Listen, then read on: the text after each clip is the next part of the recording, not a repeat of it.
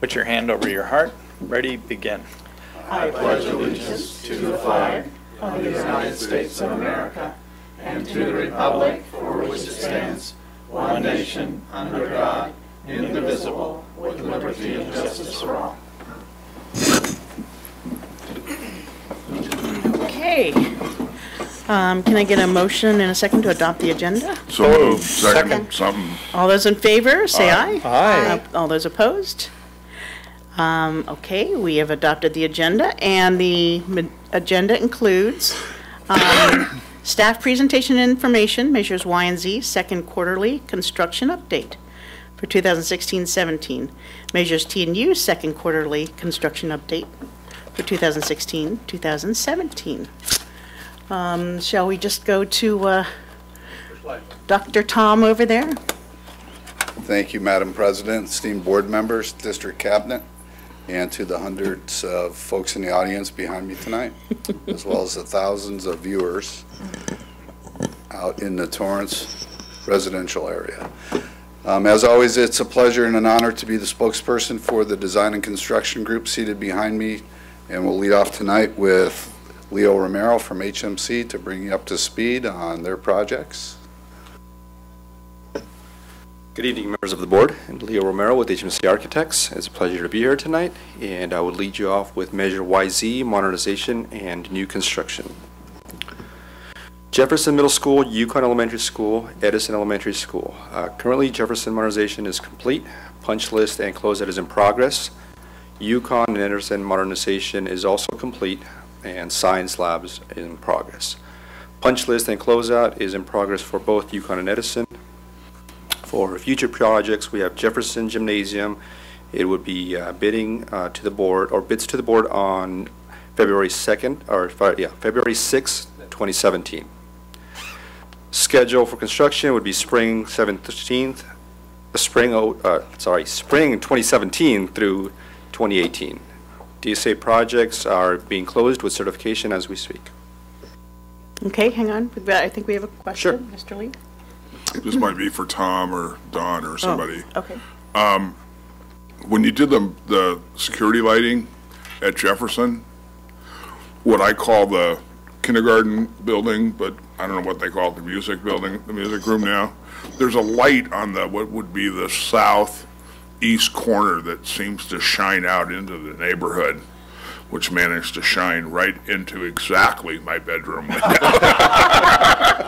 So I was kind of hoping that maybe along the way it would get adjusted, but it does not seem to have gotten that way. So anyway, just kind of a note if somebody gets by there and hits it with a stone or something that it moves a little bit. Doesn't move much, probably about that much. But It took me a long time to get it aimed. And don't you feel safe and secure? yeah, I guess. Anyway. So that's on the east side of the building? I mean, on the east end? Southeast corner of that Southeast, building, yeah. there's Southeast, some security lighting, and it just seems to, Yeah. when they put it in, it was just like, I'm going, okay, well, this is temporary, and this just never moved, so I thought maybe I would mention it. Okay. And actually, I just wanted to check too, the Edison fence is now completed and back in condition for students to be in that yard. Yes, Don is saying yes. Okay. Everybody appreciates the work on that. Thank you.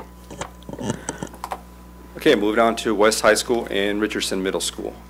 West High School modernization and auditorium are currently out to bid right now. Bids are expected on the 20th.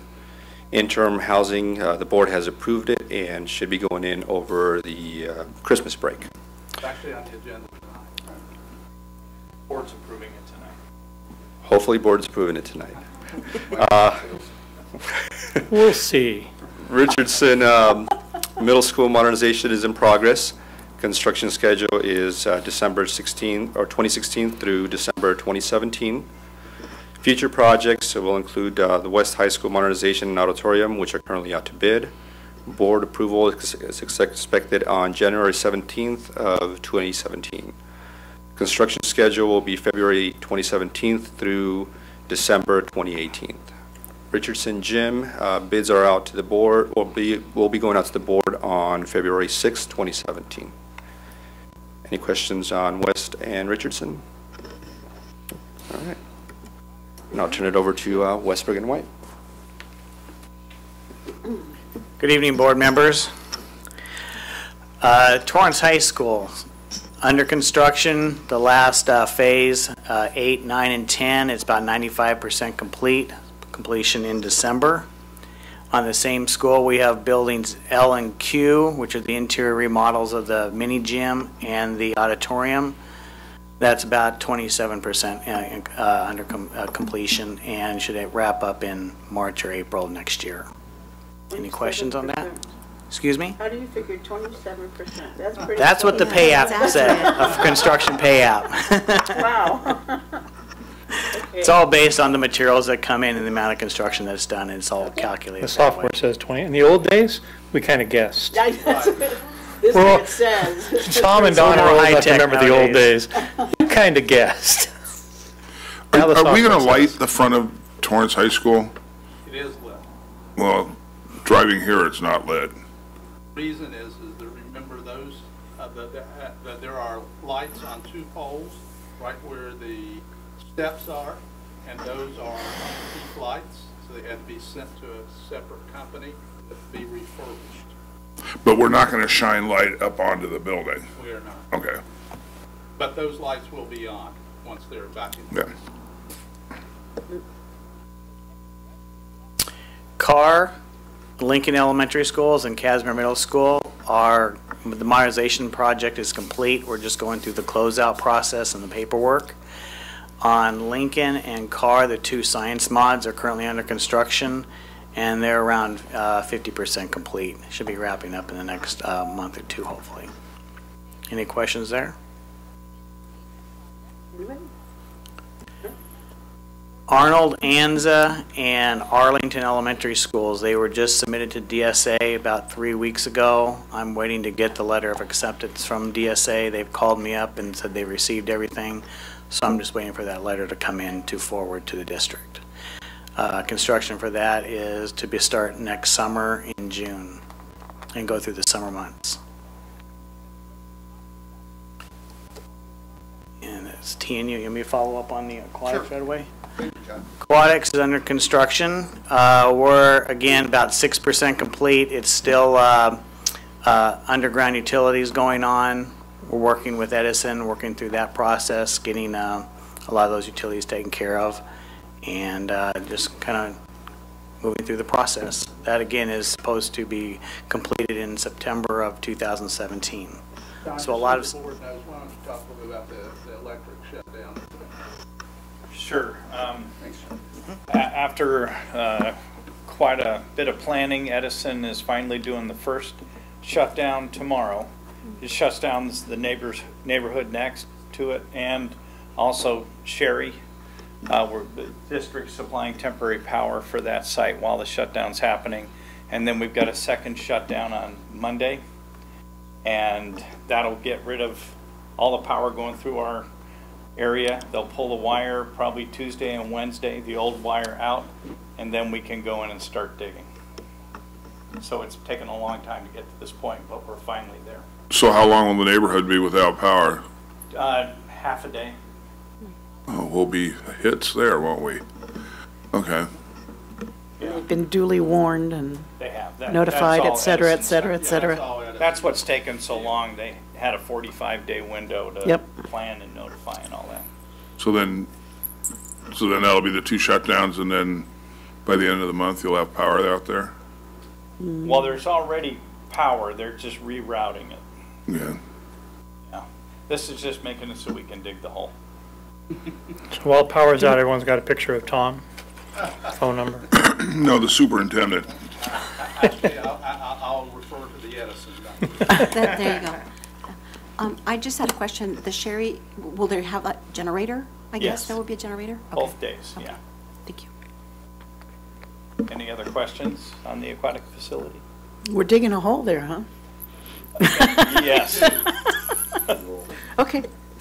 Just, Thank you, Mr. Thank you. Rondo. The other elements of TNU that we have up on the presentation are the middle school gymnasiums. We spoke to Jefferson, Casimir, and Richardson. We'll bring back to the board with the rebid of the new design. And the high school auditorium, the first of the ground ups is actually going into the West High modernization, and those are currently bidding as well. Safety and security portion, fencing phase 1 is complete. Phase 2 is bidding. It's on the agenda. For tonight, okay. Surveillance is in progress. We now have the point of entry security system design that's rolling out. And Mr. Morrow, would you like to speak of the money that you've already spent for technology? It's all gone. And that wraps the meeting up. The 2,880 Chromebooks and carts that you approved a few weeks ago will all be delivered by the end of this week. So it's being phased in. There have been several carts already delivered to the schools, and that's it. They're all happy, it seems, that they've received some more devices. And then the schools have continued to purchase devices on their own, using some of their own on-site funding. So that's it. And yeah, and Dr. Manning says I have to wait till 2020 to do anything else. And TUSD owns the majority of those Chromebooks, is that right, Mr. Murr? Yes. These were. The reason I ask that is because one of the topics of discussion at our California School Board's conference was the potential for upcoming charters in many school districts that have perhaps not previously had them. And I guess some districts have had interesting interactions with charters in their area that if the district owns certain resources for the regular public education kids, they have to also provide those resources for the charter school kids too, which was interesting to me. I didn't actually understand that that was going to be a requirement. Some school districts it's being enforced and some it's not, so it's not being consistent, but something to think about. Yeah, Yeah, new for me too. New for me, Yeah. and I'll follow your lead. Yeah, hadn't heard of it before. Mrs. Deutsch. I just wanted to get an update on the replacement for Zangle. How is that coming along? Oh, yeah. We're on schedule. And actually this week we started our first set of training. We call it the initial product training. So it's 4 straight days, and we have 17 people we started today upstairs in our office. And these are the folks that half of the folks are my own staff, and the other half are a cross-section of positions from around the district. Admin, clerical staff, folks in language assessment, and a FWEC downstairs. And the intent is literally getting them initially trained and possibly sending them out, since they're going to be considered sort of the experts in the beginning, and to be able to re-deliver the training too. So we've done a lot of data work. It's a lot of work. There's massive amounts of data that we're mapping over from Zangle over to PowerSchool. We have several servers that run as a training server, a development server, a data server, so that we can pump data in. And we actually have schedules, staff, courses already in some of our development servers. So we're doing a lot of testing and looking at it's easy to just put the data in. It's another thing to do the data validation. So it looks great, but until the folks who understand their own data, till they start looking at it, we really don't know. I mean, it looks good to me because it's just data, but until language assessment looks at the English learner module and says, yeah, you know what, that's not how many RFEPs we have or LTELs we have. So until they actually start, once they learn how to look at their data, or actually once they learn how to look at the product, look at PowerSchool, then they can start reporting and pulling data out to validate and verify the data. Otherwise, to the IT team, it looks good to us, but until the real, the real end users look at it, we don't know. But I'm pretty it'll be fine. It'll be fine. Thank you. When are we due to go live? September 7th, 8th, Yeah, 2017. Of course, we'll be live in the summer with the real system, live in terms of when the teachers will take attendance, log on. The system will generate the schedules. Obviously, we have to have all the schedules completed and finished in the summer next year so that we can start the school year. Will this include the registration, the online registration? Yeah, yeah. That's another big piece. That one's huge because we have to take our paper enrollment packet and then convert that over into a digital form. And what we're finding, it's not difficult, but what we have is the one that's quite a bit is our health history form. Once I got a hold of that paper form, you kind of look at it and, like, wow, there's a lot of stuff on there. And we'll need to customize PowerSchool quite a bit in order to capture some of those fields because that's internal to us. These are questions we ask on the health history form, and that's why PowerSchool allows you to do that. It's really flexible. It's kind of open-ended. It's, whatever you want it to do, it'll do. We just need to know that these are the questions we are going to ask. So I spoke to, I think it's Heidi Carl, our district nurse, and I ran the form by her, and she said they're going to change it a little bit. So I'm kind of waiting. Once we make those changes, then that'll be part of the enrollment and registration piece online. If my wife runs up and gives you a great big hug in September, it's because she didn't have to fill out those forms times 3. I'm the only one with kids left in school, and it's a really painful couple weeks when we do those forms. So. Yeah, like I said, really I didn't have enough appreciate that. kids. My last one, I'm going to miss the 21st century. You're going to be real popular with a lot of people not having to do those forms. So. Yeah, it'll be really nice. What we have to do, because it won't be ready for this coming kindergarten registration, we'll have to do a lot in Zangle first, right? There's going to be this transition period.